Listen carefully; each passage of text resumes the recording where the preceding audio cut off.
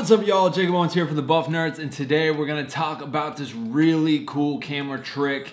I guess you would call it the see through the ground camera trick. I don't know what you would actually call it, like a technical term for it, but essentially it's a glass platform that you're able to shoot under and through, and it looks like the person is standing on air or you are shooting from under the ground up at them. And so it's a really cool camera trick. It's done in a lot of music videos. I recently did it on the Converse commercial, and a lot of people, when I posted the split screen to my Instagram, it went super dummy. So many people were asking if I could show how it was done, how it was made. So today I'm gonna run through, show you guys the actual rig, and then show you guys behind the scenes footage of it in action, and just kind of talk about it and let you guys see how you could potentially build one yourself, get one built, and just show you this cool camera trick that is done in a lot of commercials and music videos. So real quick, here is the overall kind of behind the scenes look of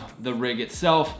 It is something that we built and designed, and we have basically a bunch of 4x4s built together with a little ridge. I'll show you guys the blueprint and actually show it and walk you through it. But then we have an inch thick piece of plexiglass that is sitting inside of the ridge here that allows the person to stand on it. The inch thick is plenty stable, sturdy enough. You're not gonna fall through it. You can really move around. And for this scene, I wanted to be looking like through the ground as someone's dribbling a basketball. And so that's kind of what the scene is here. And we put the camera on a hi-hat right here so we could move the camera around freely. If you were to put it on a tripod, you wouldn't be able to get a tripod low enough, because some tripods you could go low to the ground, but putting it on a hi-hat allows you a little more stability because of the flat surface. You can really move it and rotate it around.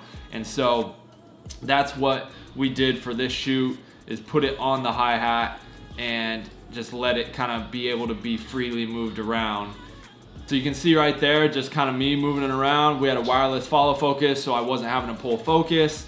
And just, yeah, we actually dropped it down a level there too. But just being able to get this cool look, it's relatively simple. There's probably more professional ways of doing it, but this is the rig that we designed and built ourselves to pull off this effect. And it works very, very well. And I would highly recommend it if you're trying to do this effect.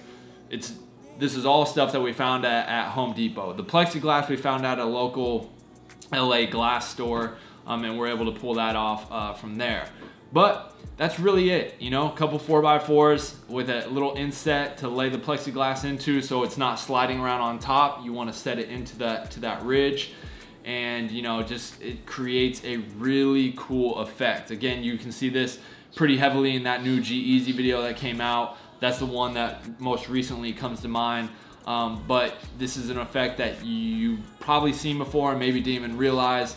But yeah, it's a cool, really cool, fun effect. So here's a look at the plexiglass platform. Basically, it's a couple 4x4s, 2x4s. Just built a frame, rectangle frame to fit the plexiglass that we got at a local plexiglass or glass store. It's an inch thick, but basically built the frame so that there was like a inch and a half lip, and then that's what that the glass is actually sitting on all the way through. So it sits in, because you don't want the glass to just rest on top so it can slide around. You want it to sit in, so it drops about an inch, drops down about an inch, and it's about an inch wide, so it kind of sits in, so if someone's on it and moving around, it's not sliding and moving around. And so the plexiglass is actually just sitting. See, I can lift it up. It's just sitting right in that lip. We can take it out, we can lift it up, but it's literally just sitting down in that lip. You can stand on it, move on it, and shoot below. The whole point is to shoot below and kind of like you're shooting up through the ground. Last night, we did a little fish tank, another fish tank camera trick, where I had the idea, we wanted to do this like drowning scene for this new project we're working on for Payne Lindsay and his new podcast. So I had the idea to take a fish tank.